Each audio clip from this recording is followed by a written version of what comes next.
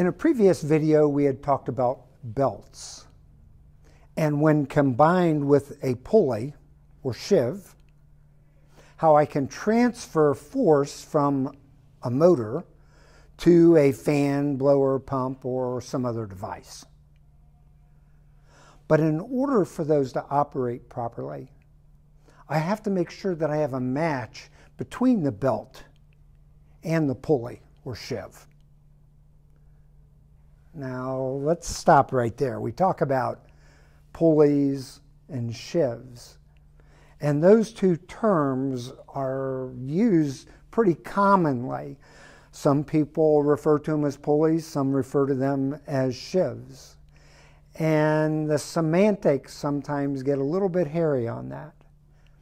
But when we talk about these, we're going to refer to them today as pulleys. But someone could come right up behind me and refer to them as sheaves, refer to them as sheaves. Just know that we're talking about the same thing. So what's important is that we have a good match between the belt and the pulley. Now the belt, when it's operated with the pulley, has to fit within the groove of the pulley. I don't want it sticking out, and I don't want it bottoming out in the bottom of this groove. And so the belts are identified by certain characteristics, and that's predominantly their width and their height. And then that width and height helps me to match it to a pulley. And so in our belt video, we talked about the different types of belts, the FHP, the classical, the 358, and how there are standard dimensions for those types of belts. And so when selecting a pulley, we want a device that will operate within those dimensions. Now, when we replace the belts, make sure that when I replace them with my pulley, that I always put new belts on there. I don't want to put new and used together. You don't want to mix part numbers.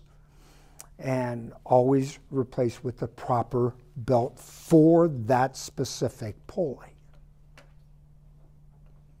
So the belt has to fit within the groove of that pulley. We don't want it bottoming out, and we don't want that sticking up from the top. And so the pulleys then are identified when I look at a catalog page, such as this page. This catalog page gives me the dimensions of the pulley.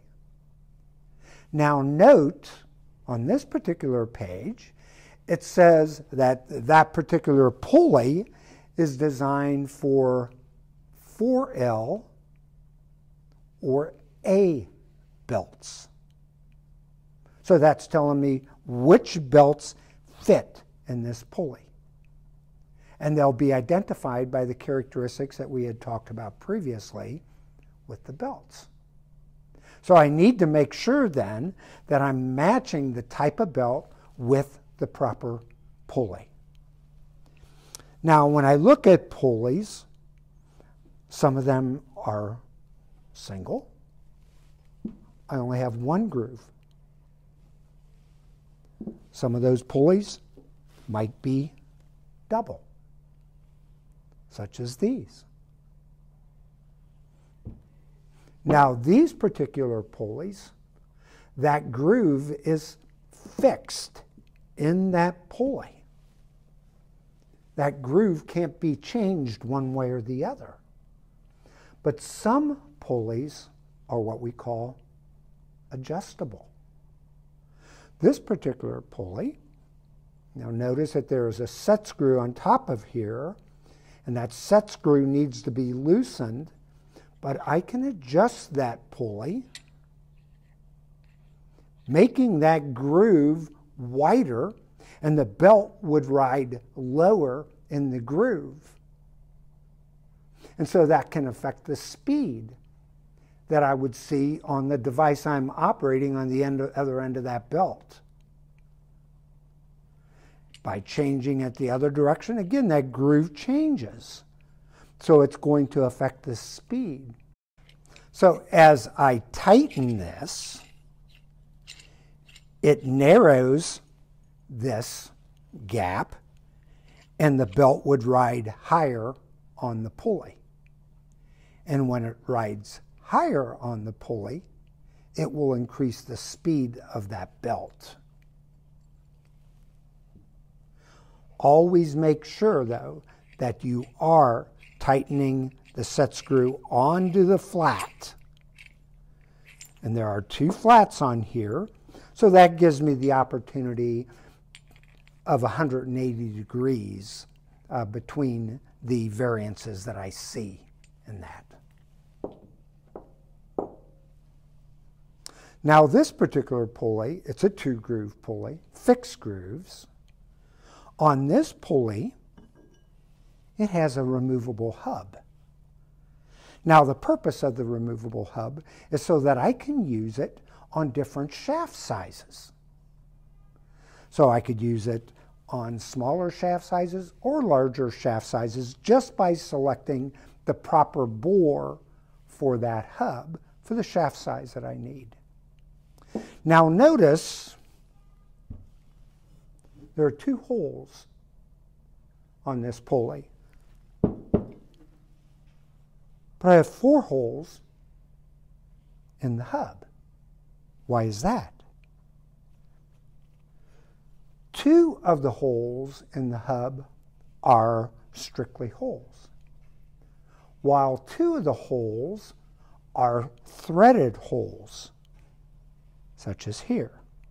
Now the purpose of that is when I attach this hub to the pulley, I put it into the non-threaded holes and I line up the bolts to the threads in the pulley, and then I tighten those bolts to that pulley so that I have a secure connection of the hub to the pulley.